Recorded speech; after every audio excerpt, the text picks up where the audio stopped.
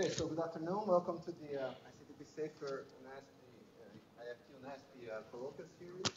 So we're having a program in particle physics throughout this month, and so we have many visitors here that are giving talks and colloquium.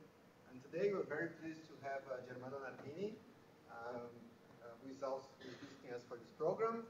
And so Germano was a PhD student of a well-known physicist in the audience. Famous, yeah. Famous physicist in the audience, Mariano. And then he had several postdocs around the world.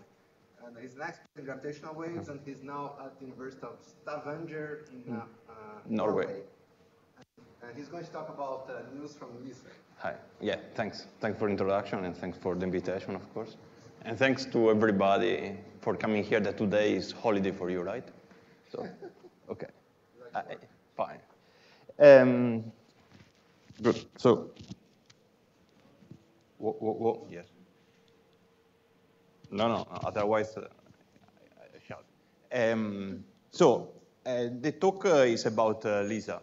And when I prepared the talk, I realized that there were some similarities between the message that I want to convey by means of this talk and something about the history of Brazil and Columbus and Amerigo Vespucci. The lesson from the history of Brazil, Columbus, and Amerigo Vespucci is the following: that it's true that it's very important to take data, Columbus, but it's also important to interpret properly them, Vespucci. And this is the equivalent of the experimentalist, maybe, and the theorist. But you know it was Cabral that discovered this. Okay, okay, fine. And by accident, they say. Okay, fine. So, yes, I think that this is strictly related also to LISA, to any experiment, but in particular to LISA. So, to put LISA in context, of course, what we would like to say is, okay, it's the wonderful age for gravitational waves, and physics related to that. And there was a paper long ago that can summarize the situation, even though the paper was 50 years ago. So the windows of observational astronomy have become broader. With gravitational wave astronomy, we are on the threshold, or just beyond the threshold, of adding another window. And there is the possibility that gravitational wave astronomy will reveal entirely new phenomena. And the future of gravitational wave astronomy looks bright. So, exactly. So, my contribution is, okay, 50 years later, is the following. First, I think that it's the present of gravitational wave astronomy that looks bright, and not the future. And the second is that it's not only astronomy, it's physics. And I hope that by means of this talk, I can convince you about the fact that it's the present of gravitational wave physics that looks bright. So it looks an age ago that there was the first announcement of the gravitational wave detection, and it was 4 years ago. And of course, this detection, had a huge impact on gravitation, on the community, on the press, and on the population. And but this was, it is fair to clarify that this was not the discovery of gravitational wave. It was a direct detection of gravitational wave. And the reason is that many years before, there was somebody else, other people, that discovered gravitational waves. But this discovery was by means and by performing indirect detection. So what was this indirect detection about? Well, the main point was that general relativity predicts that two very massive bodies, when they are moving, they produce space-time perturbation, and this perturbation space-time depart from the source and they propagate. And these gravitational waves carry energy. This means that by conservation of energy, if you have the system has to conserve energy. And this implies that if you have gravitational waves that are carrying energy, the source is losing energy. And this was observed in the Taylor binary system that by Taylor and Pulsar. Taylor and Hulse, I don't know, yeah. And this was the observation.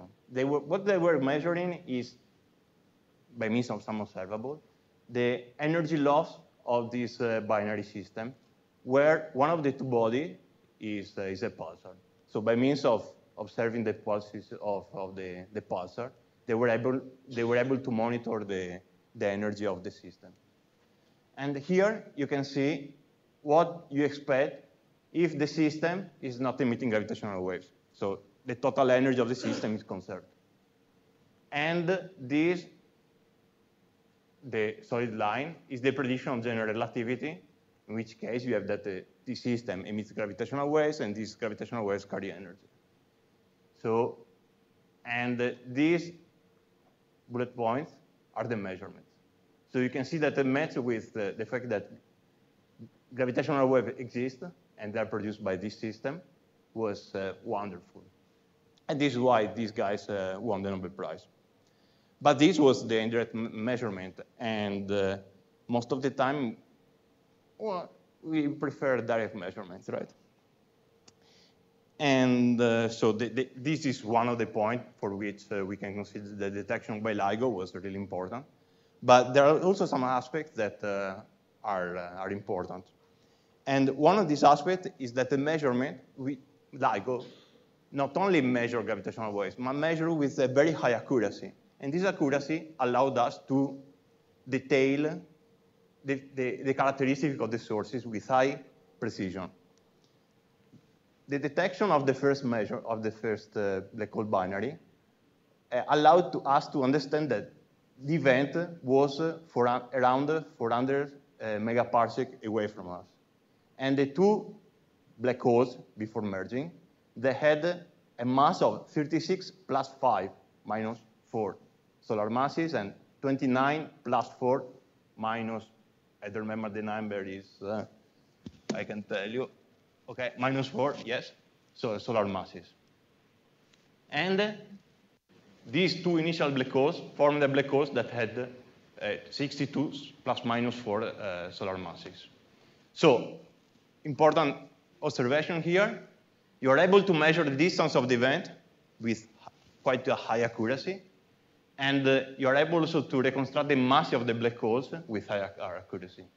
And curiosity, you take this number, you sum this number to this number, and you can notice that you have around 3 solar masses that are not present in the final black hole, but are 3 solar masses that were emitted, the energy of the equivalent of 3 solar masses that were emitted and produced in the form of gravitational waves. So,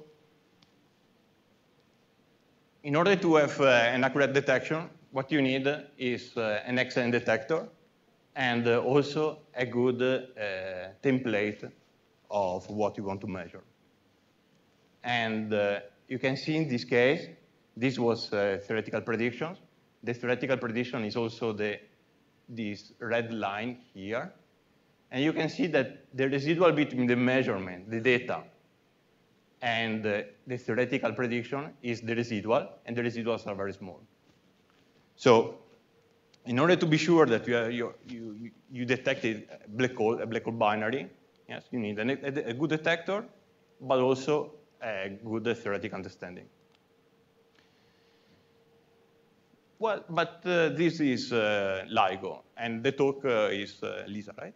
So why I'm personally interested in LISA, and I think that LISA is interesting? Because currently you have two kinds of experiments that can measure gravitational waves. The first kind of measurement of the experiment is LIGO-like, a kind of interferometer where you have 2 mirrors, and you do interferometry with these 2 mirrors at a distance of 4 kilometers. Or you can use pulsar time arrays that are sensitive to the nanohertz, gravitational waves of frequency of nanohertz. And in this system, you're more or less using the same idea of LIGO, but with the difference that now you're not emitting light and observing the light that the mirrors reflect. But what you use is the fact that you have precise mirrors that emit light, and by checking the time delay between what you receive from one pulsar and you receive from the other pulsar, the two mirrors, and you do an average over the many pulsars you have, you can observe and put constraints if on the gravitational waves that are coming.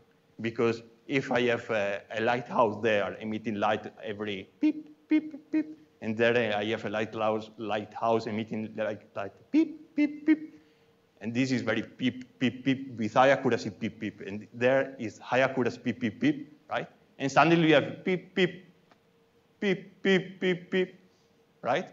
And this you compare with this that instead is doing beep, beep, beep, beep, beep, beep. Okay, something is going on there.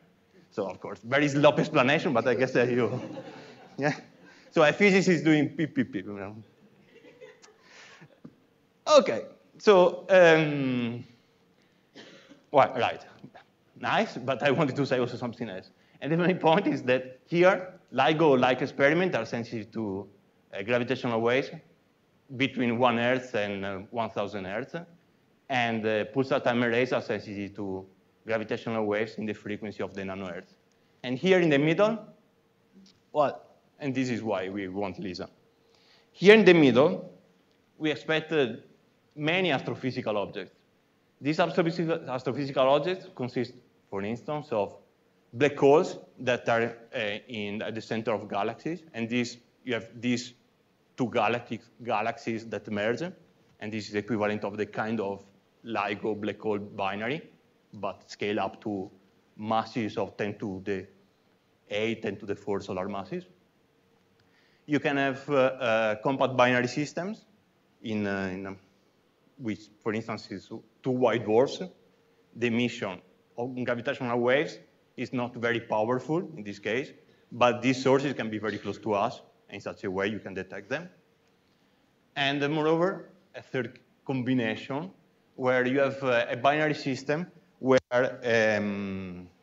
the mass of the two black holes is not is hierarchical. For instance, the mass of the one black hole is 10 to the 4 times the mass of the other black hole. And I will show a video and the behavior of this kind of system where there is this hierarchy in masses is peculiar and interesting.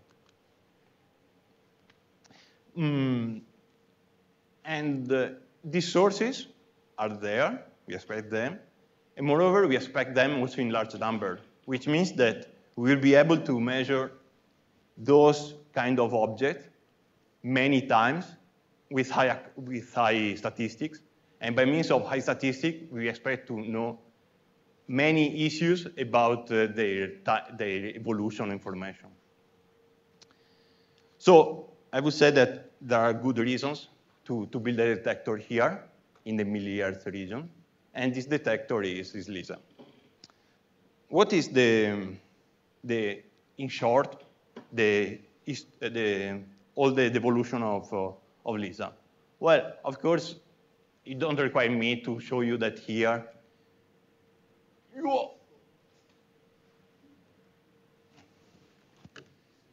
What? Okay, there is a wonderful button here that kills everything.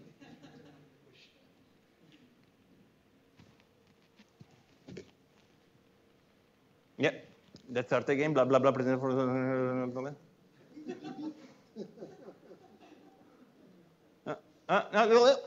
So you have many. You expect not to have only a few these objects, but you expect to have many of them. So high statistics. So good reason to have an experiment, LISA. And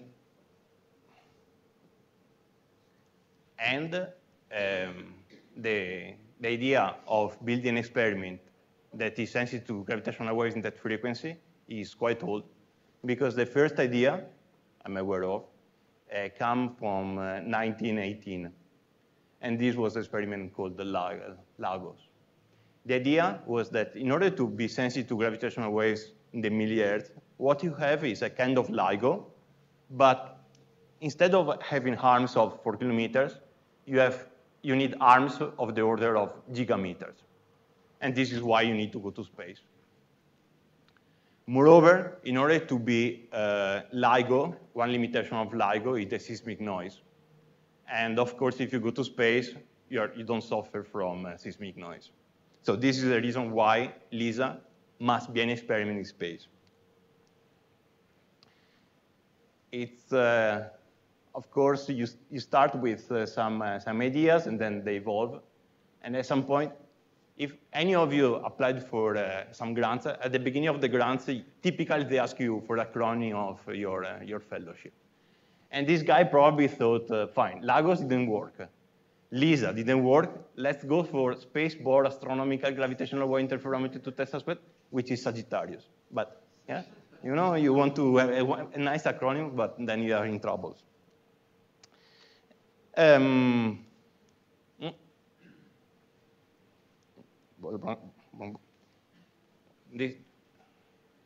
is a time delay here. Yes.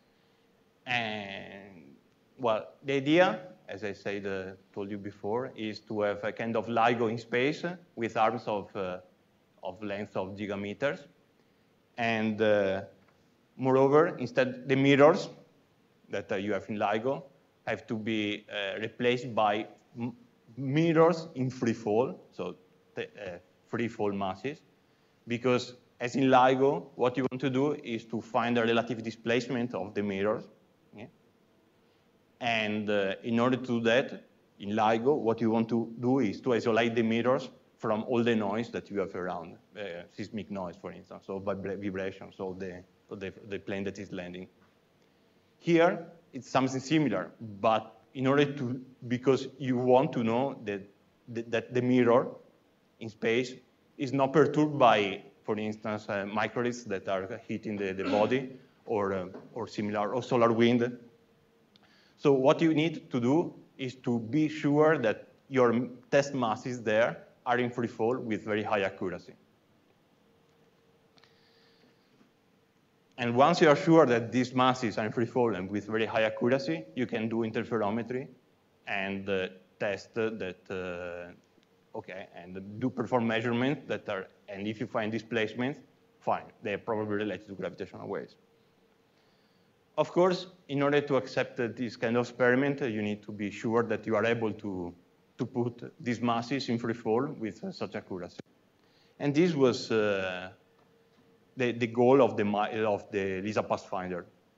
LISA Pathfinder was an ESA mission, and basically it's a kind of arm of LISA squeezed in less than 1 meter.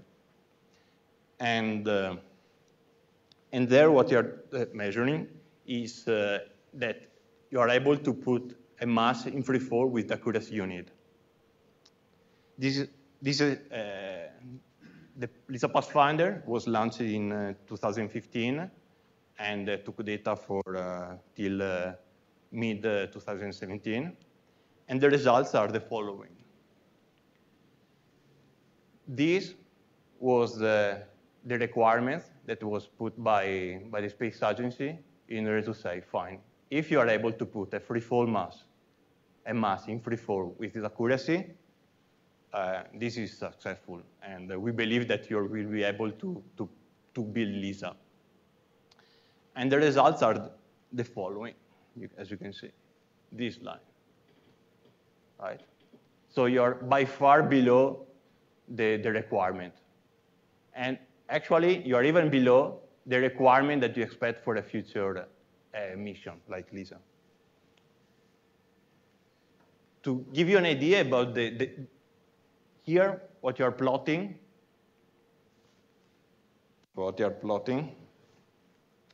is, let's say, the residual relative acceleration of the test masses. So a mass that is perfectly in a free fall would have this number 10 to the minus infinite.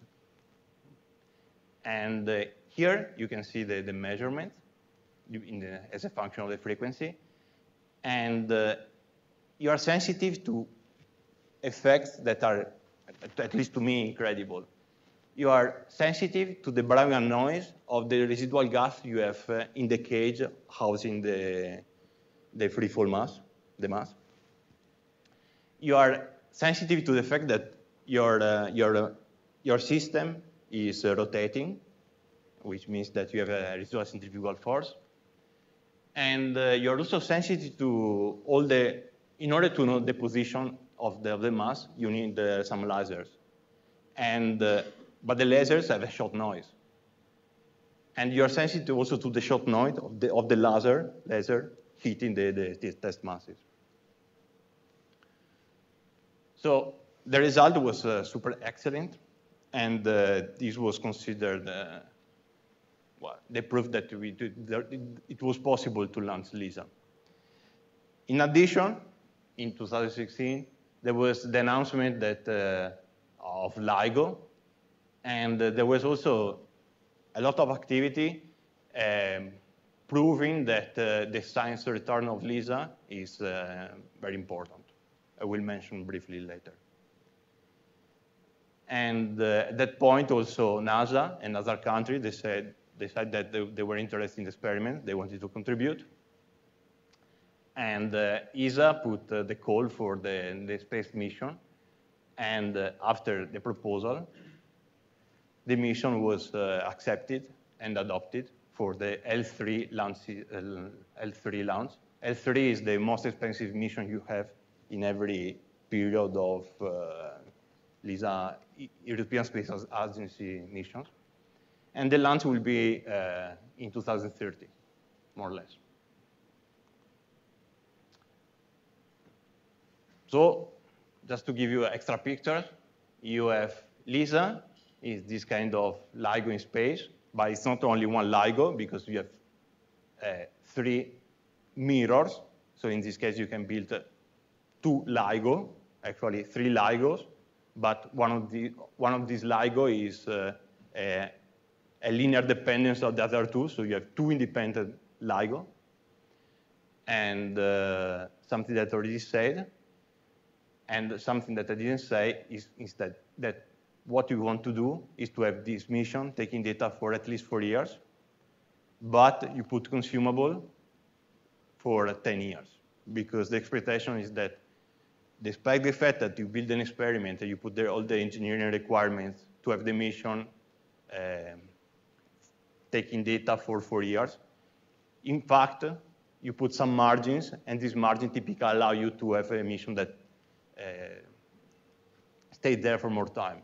But in order to have some, to take measurements, LISA, you have also to drift the spacecraft once in a while, and for that you need fuel. So this is why you put fuel for 10 years. So if everything goes well, what you expect is that you are going to take data for 10 years. Then, in short, this is what happened recently, from 2013 to today. And you can see that here we had the LISA Pathfinder, and here there are the so-called, where the time when the work packages and the goals of the mission were written.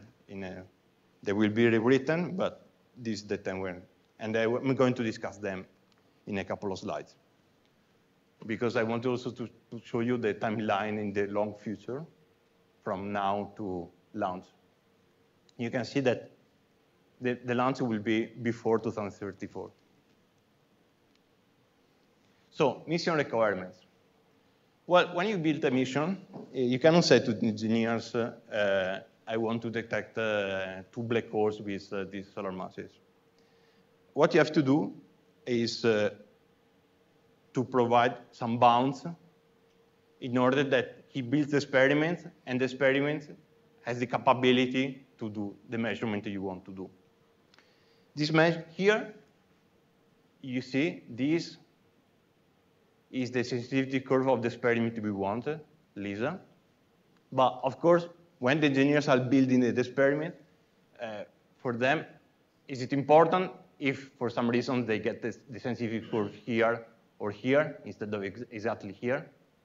And this, the goal of the emission requirement is actually to put some bounds on the sensitivity curve you need, based on the science that you want to achieve. For instance, if you want to detect galactic binary with some accuracy, and which correspond to physics that you correspond to gravitational waves in this frequency region, you want that the engineer will know that in order to do that, the sensitivity curve has to be below a given value. So, but for us, maybe it's better to put explicitly what this mission requirement means. One mission requirement was about the galactic binaries. Galactic binaries, we expect, in the case of LISA, we expect them to measure many galactic binaries. Galactic binaries are binaries that typically, for instance, work white dwarfs, but they're very close to us. So even if the signal at the source is not very powerful, since they're very close to us, the signal, once it reaches us, is enough powerful to be detected. And as often happens when you have many sources, you have some sources that will be, some events that will be able to detect individually. So you have the beep, and you said that the beep comes from there. But many sources, many events will be weak. So like beep, beep, beep, beep, beep. I like beep, beep, you know? And if you have many PPP that are not loud enough, you will not be able to resolve individually. And what the final result is, boo, okay? So for galactic binaries, you have many. Some of them you can resolve individually, so you can do physics related to these galactic binaries. But a fraction of them, a large fraction of them, will provide sources that cannot be resolved individually. So a background or foreground depends on. And by doing this kind of physics, you can determine the formation evolution of the galactic binaries. Moreover, you have also massive black holes binaries. And you expect, as you can see here, you expect many of them also at high redshift. And by measuring these black holes binaries, high redshift means that you are going to the very past of these objects. And this is why you expect to be able to determine the evolution and the evolution information of these objects. You need to perform the measurement with some features, but the answers that you would like to address in the end are like, do intermediate black holes exist? You know, black holes, for the formation, you have the two ranges. Solar massive black holes, like those of LIGO, and black holes that are heavier than 10 solar masses. In the middle, you don't have the formation channels that provide that kind of black holes. So in principle, you don't expect to have, in the standard astronomy, you don't expect to have black holes of 100 solar masses. Moreover, you can also do with these black holes, if there is an environment or, well, they are in environment because they have black holes that are the black holes in the middle of the galaxy. Typically for black holes that have solar masses, these black holes are possibly isolated. So when two black holes collide, since there is the event horizon, you don't expect to have an electromagnetic signal.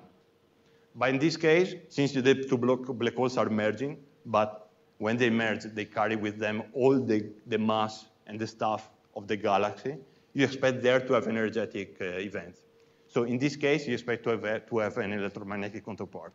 And if you have an electromagnetic counterpart, you can do like LIGO with the neutron star events. You can study the Hubble law by matching the redshift of the event and the distance. I will come back later to that, maybe. You can also do physics related to extreme acceleration spirals. And these objects are extremely relativistic. I first show you a video about a simulation of them.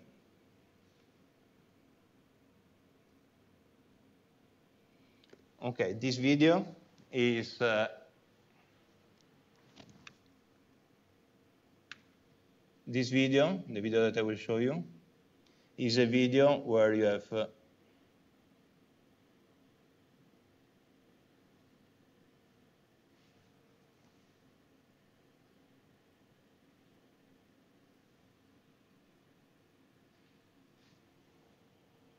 okay.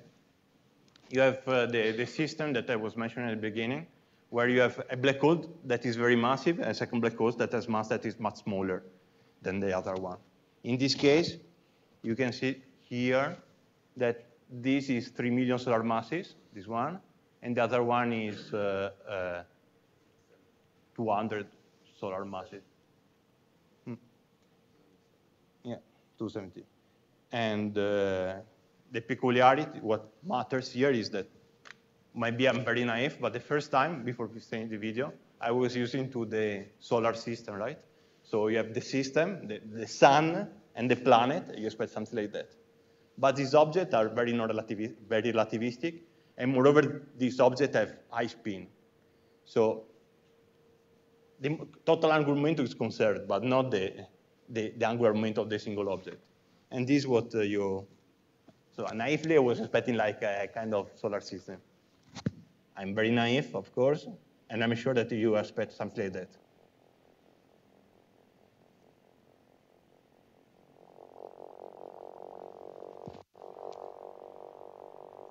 Okay, that is the orbit. It's so fast that it's a continuous line. But you can see, of course, it's not a planar motion. And here in the corner, you can see the velocity of the...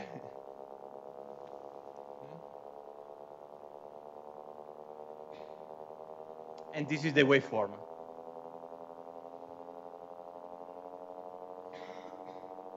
Well, okay, this is the usual beep.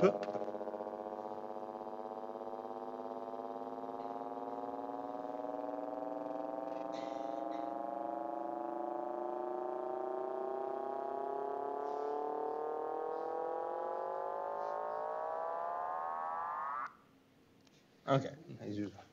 So from the numbers you saw, you see that these objects are very relativistic, and they're supermassive. So we are speaking about hundreds of solar masses, an object of having a mass of hundreds of solar masses, moving almost at the speed of light. And well, it's very hard. And remember, as I told you at the beginning, it's important to have templates of the waveform in order to perform detections. Or at least to have a good parameter estimate, to do a good parameter estimation of the sources.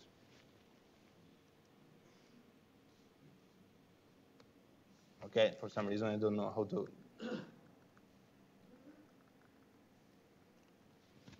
Okay.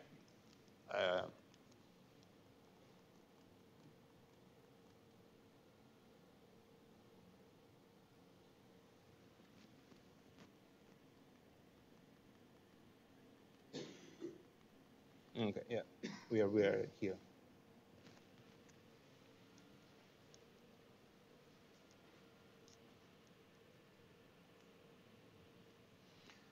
Well, since these objects are relativistic and very massive, you can imagine that, of course, you are at the regime where you are at the limit of numeric general relativity. And these objects are very challenging, but they carry, if we are able to interpret them properly, they carry a lot of information about GR, possible deviation of GR, and also formation of the evolution of objects in extreme conditions, like this one. Then these are sources that are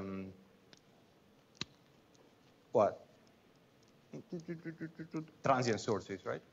In the sense that these sources appear, evolve, and disappear. But there are other sources, like the galactic binary was mentioned before, those that you can resolve, that are there forever, in the sense that you don't have a signal that appears and disappears. They're there all the time. And these are the foregrounds. And for personal reason, I'm particularly interested in these foregrounds. And these foregrounds, in general, as mentioned for the galactic binaries, are sources that are too weak or too frequent or too close one each other to be resolved individually. So when you're not able to resolve individually, and you have many, this will provide a kind of background of the signal. In order to, and there are many sources that provide a stochastic foreground of this kind of signal.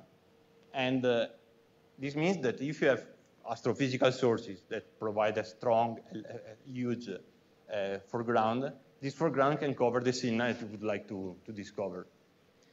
And for this reason, it's also important to have a good template of these signals. Because if you have a good template, you're able to measure them and subtract and to explore the physics that was covered by these foregrounds.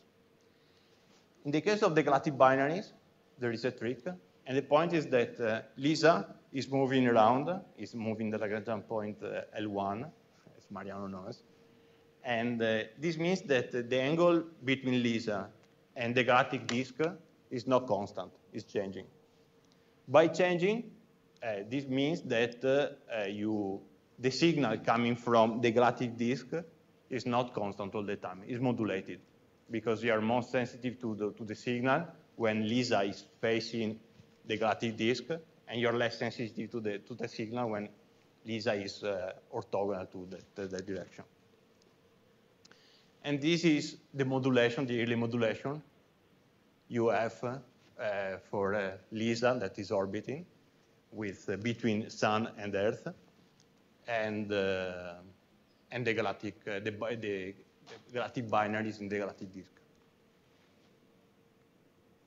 Then you have other sources of foregrounds, and these are the black hole binaries of a mass of 1/10 solar masses, like the masses of discovered by detected by LIGO. And also in this case, you expect them to be so frequent that for some of them, you will be not able to resolve them individually. And these sources are interesting because they evolve. They will stay in the LISA band for hours or years. And then they will evolve. Because by evolving, you remember, in the merging, what you do is to increase the frequency when in this parallel phase. So here, what you expect for this object is that you detect in LISA, and then after some years, typically, you have the signal that goes from LISA to the LIGO band. And this is important because this means that you can predict to speak to your friends of LIGO and tell them, see that at this date, you will have these binary black holes that enter in there, your band. So be prepared. And this is also useful because this object, when enter the band, the LIGO band, maybe will not stay longer. And if you want to detect the electromagnetic counterpart, this means that also you have to alert the electromagnetic telescopes to be there. And this means that by doing this physics of LISA, you will be able to predict and to alert the electromagnetic telescope and LIGO that in that date, you will have that event in that sky patch of, in this case, sky patch. So point your electromagnetic telescope to that direction. And moreover, there is also the early universe. And now we leave astrophysics and we go into cosmology. Some sources, well, there are many sources. The classic ones are the cosmic strings. These are objects that are produced in a phase transition that leads to cosmic defects. In particular, in the case of strings, this object will stay there for a long time, in a given lapse of time, they will emit gravitational waves, or they will intersect and collide, or they can emit bursts, gravitational bursts. So in this case, you expect this kind of signal, right? That can cross LISA band, but can also cross the pulsar time arrays experiments. But depending on a parameter of this object, the tension of the string, you see that depending on this parameter, you have that the background produced by this object will be only detected at LISA and not in pulsar time-like experiment, or at some point it will be not detected by LISA. Moreover, this kind of signal is also sensitive to the degrees of freedom that are there in the plasma. And if you're able to detect this signal and you are able to reconstruct this line with high accuracy, well, this means that maybe you are able to measure departure from the standard line. Moreover, here what you're doing in order to predict this shape is to assume the standard lambda CDM model.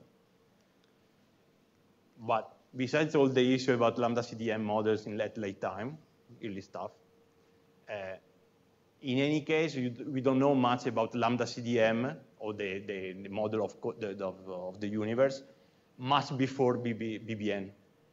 So it's an extrapolation assumption that we have the standard lambda CDM before BBN, but it's an assumption. And here you can see that if there is a departure for lambda CDM in the early universe, well, in this case, you expect to have departures on the signal that you expect. Also for inflation, the vanilla inflation produces a background that is flat in this area, is around 10 to the minus 15, 10 to the minus 17, too low to measure by LISA, but model builders can convince you that they have a model where the vanilla slow roll inflation with a single field slow roll is not the only case, and you have other possibilities. And for the other possibilities, you have a signal, a stochastic gravitational background, that can be detected by LISA. And then you have the cosmological first order phase transition that I will speak maybe never during the case. And so to summarize this part, I would like to stress the following. First of all, well,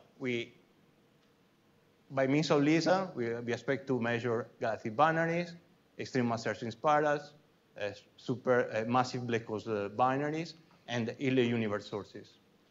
So a lot of stuff can be done, and in principle we can have surprises, because whenever this LISA will measure that frequency band for the first time. And in particular, not only that frequency band, but also this object, the gravitational waves produced by this object for the first time.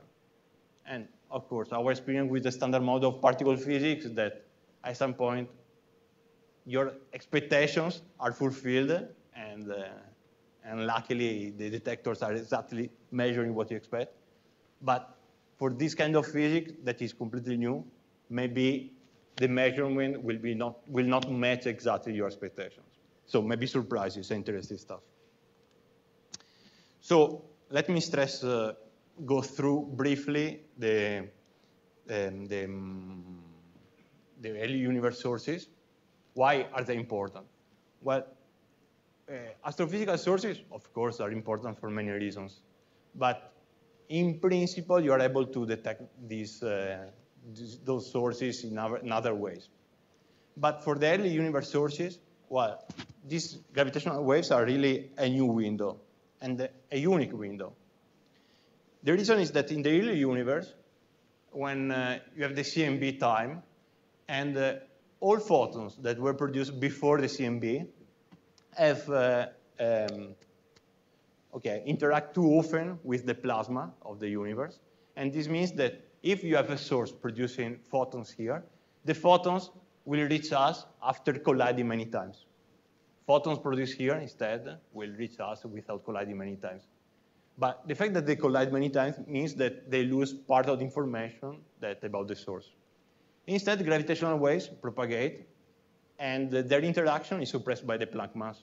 This means that what you expect is that a gravitational wave emitted in the early universe will be produced here, early universe, will propagate, and with statistically, the gravitational wave will not interact with other stuff before ECU.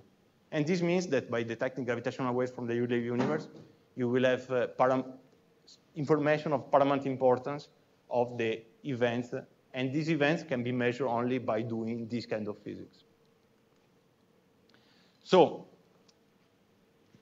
whatever I show you seems nice, but there are some subtleties that I would like to mention. And these subtleties are peculiar to LISA. The first one is that LISA, as I told you, is sensitive to many sources. And for these sources, you expect to have many events. This means that what you expect is to have many sources at the same time. And if you have many sources at the same time, it means that the overlap between the waveforms will be huge. And not only, if you have a stochastic background, you have that also the overlap between the waveforms of these events, these sources, and the cosmological sources will overlap. So it's not like in the measurement maybe you're familiar to, typically where you have nothing, and you have just an event that is connected to what you would like to study, and then nothing again. So you have a lapse of time where you have just the physics related to the particular source you want to study. Here, you have all the time, everything together. And this is a mess, right? Because this means that one point, you would like, in order to have a parameter estimation of your sources, you need to fit the template that you have with the data. And now what you have to do is to do a multi-fit of many sources at the same time. If you mistake the fit of one source, well, you pollute also the measurements of that you want to do for the other sources. And this is why this is really tricky and unique to LISA. Second point is that LISA will fly, and you will switch on LISA, really switch on, only in space. So in order to know the noise of the instrument, it's not so obvious if there is a stochastic background, because the noise of LISA is mostly expected to be a Gaussian noise. The stochastic background is a Gaussian signal. So concerning the waveforms of these two contributions, they look the same. So in order to disentangle the noise, disentangle the stochastic gravitational wave background from the noise, what you need is a good model of the noise. And this is not so trivial for something that goes to space and so, but if you have a good model of the noise, you will be able to measure, for instance, a power law signal, like this one, with high accuracy, even when the signal is below the instrument, the sensitivity curve of the instrument. And this is why? Well, because typically, in order to say, oh, I'm sensitive to an event or not, what you do for the transient sources is to check if your signal is above the sensitivity of your instrument. But here, in the case of the stochastic background, you have signals at many frequencies. So you can correlate the fact that you have a signal, that frequency, a vector that frequency, and if you use this correlation, you are sensitive to something below what you usually are sensitive to. And for instance, this is an illustrative case. If you have a stochastic background that is this power law, these are what the precision you expect to reach for the reconstruction of the spectral tilt and the amplitude of the signal in log scale. And here the dashed the blue line is the input signal, and this gray band is the signal, the reconstructed signal with the error bars. So you can see that the error bars the reconstruction is very small. So, last slide, next to last slide. These are the activity, the science. In order to carry this science, it's difficult to carry this science alone. You need that kind of big collaboration. And the collaboration is big. These are the working groups that exist in the LISA consortium, which is the LISA collaboration. And these are the numbers of people involved in each working group. For instance, the cosmology working group has 274 people some months ago. But nevertheless, as you can see, I hope to convince you that there is a lot to do. So if you are interested, we can speak later, but there are different levels of commitment, and there is still a lot of room to participate and contribute. So maybe time to conclude. And the conclusion is, well, maybe I hope that the conclusion is clear. Gravitational waves are connected to a lot of physics, not only to astronomy. And LISA is sensitive to many phenomena related to this physics. And also LISA, as I told you, in order to reach a good reconstruction of the sources and to allow LISA to perform as the best way as possible, it's important that there are no unexpected sources. If there are unexpected sources, as for sure we will have, you need to have pipelines that are suitable for unexpected sources. But nevertheless, theorists can reduce the unexpected. So, and this is why the theory community, I think, is very welcome to contribute to possible signals, in order that when you do it, we build the pipeline of LISA. We are already doing that now. We can consider all possible of reasonable sources and signals. And in such a way, if you have the template, well, it will be easier. Life will be easier. And with that, I conclude. Thank you very much.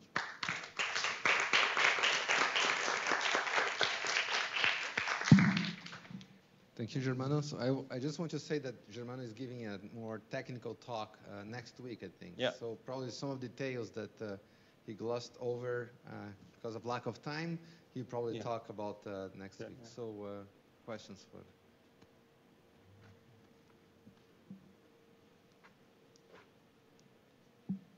Okay, so you mentioned the noise in LISA, no? Yeah. So where is the noise coming from mainly in this? Well, noise here is, okay, in first level of answer is that the noise, any motion of the test masses that is not exactly the one corresponding to free fall. This is noise.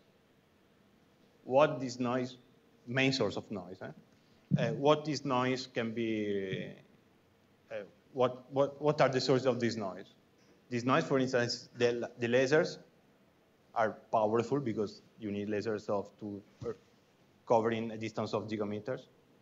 And when they hit the test mass and they come back, they move the test mass, for instance. Then you have Brownian noise.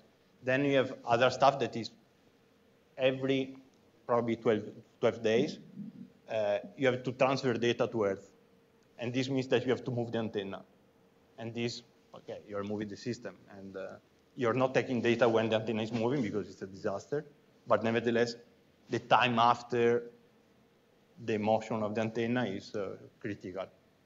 And well, you have the microlights hitting the system and what? So do people think that they can control the noise at that moment? Because it seems complicated, no? Yeah. Yes? Yes, within some margins. But luckily, it's not me doing it. Thank you for the talk. Do you expect to detect objects like cosmic strings from these experiments?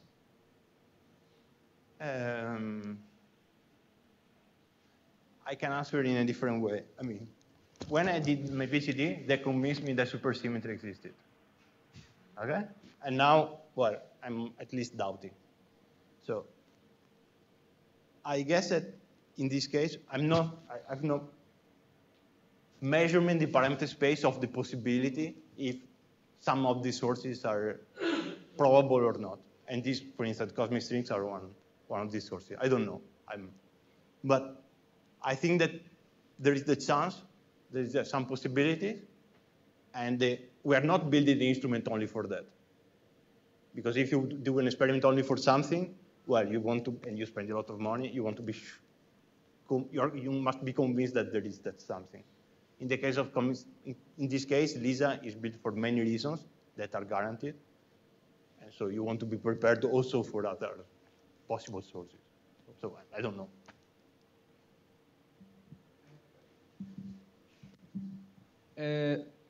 Are there already models on the sort of signal you would expect from before the cosmic microwave background?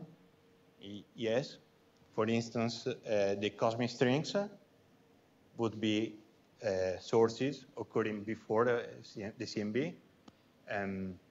Inflation, I was speaking about inflation, is also something that happens before CMB. The cosmological first order phase transition that I skipped are related to physics of at least 100 GeV, and this is before CMB. And but what I mean is, do you already have an expectation of the form of the signal, for example? For these sources, yes, with some margins and errors. Thank you. More questions for Germano? So I have a question. What is the accuracy on the position of objects from LISA? Because we only have these two arms, right? Yes, 3 arms. 3 arms. But nevertheless, yes, they are, fine. I can show you that it was 1 square degrees for some sources. 1 square degree, but it depends on the signal-to-noise ratio of the signal. Because the longer the signal stays in your detector, more data you have, more accurate. Yeah. Okay, that's pretty good. Yeah, but this is the number that I copied, so maybe, but the order of magnitude. Now there are studies in order to, yeah. Yes. This is very naive because I don't recall the pressure in the solar system. But would you expect some dust, some stuff on the way in the laser to change maybe the optical path and to be an effect of noise? Maybe dust or something in the solar system to maybe change the optical path of the lasers and be a source of noise or any. Well, yeah, yes. I mean, the dust, okay, yeah, it hitting the cages of the that house the test masses. Yeah, in this case, they are producing noise. And, well, yes, because here, right, I was speaking mostly about the Gaussian noise that is, but we expect also to have glitches or weird stuff happening that can be related to what you're saying. Okay, and you also have to model that. Yeah, but for the stochastic background, I'm more scared about the noise that is all the time there, more than the transients. For people looking for bursts and transients, well, it's the other way around. There. Yeah, maybe there is a cloud of dust just passing. I don't know what could happen in the. Yeah, but the fact is very minor. I mean, it's not. But nevertheless, the accuracy you need is. Okay. Okay. So just to remind you that there is some refreshments upstairs for you guys that came in the holiday. So let's thank Germano again for this very nice. Thanks to you.